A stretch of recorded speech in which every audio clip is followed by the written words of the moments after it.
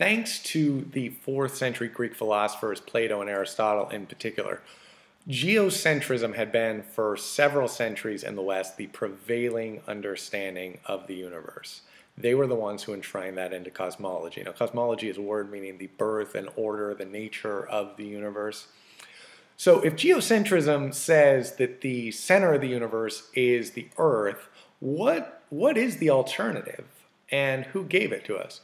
Well, the alternative is heliocentrism, which postulates that the sun is actually the center of the universe. And the person who gave it to us was someone named Copernicus, Nicholas Copernicus. He was born in 1473 in what is now Poland. He studied liberal arts in college, but eventually got a doctorate in canon law. Now, canon law means pertaining to the matters of the church and theology. So something that's interesting about him, among other things, is his day job was collecting rent from people who had lived on land that the church owned. Administrative affairs, things of that nature was what he spent his day doing. But astronomy, which is something he had studied, was his passionate side project. It was his hobby. And in fact, it was well enough known in social circles that he knew a lot about the stars in the sky. And in fact, at one point, the church leaders, when they were attempting to reform the Julian calendar, actually consulted him because they knew he was something of an expert. So what does Copernicus find? What does he say? He reasoned that if the sun is at rest and the earth is in motion, which is contrary to what people thought at the time, the other planets fall into an orderly relationship in which the farther you get from the sun, the longer it takes to go around it. And this is true.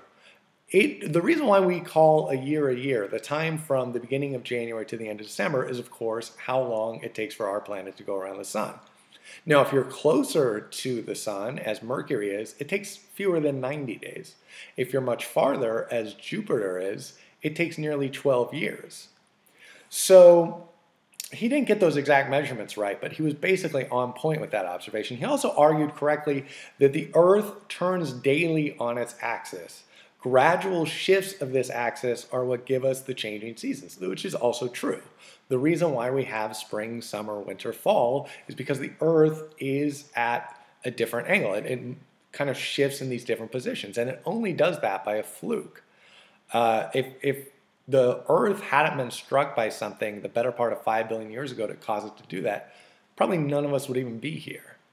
So he gives us all these important insights into astronomy and the way the world works. He gives us the heliocentric model, which the Catholic Church would see as heresy. They did. But the reason why he escaped scrutiny for this and controversy and possibly persecution or death is he was lucky enough that basically all of this was published posthumously, meaning after his death or at the very end of his life. So people are going to pick up on his work later, run with it, and they're going to get in trouble for what he laid down initially.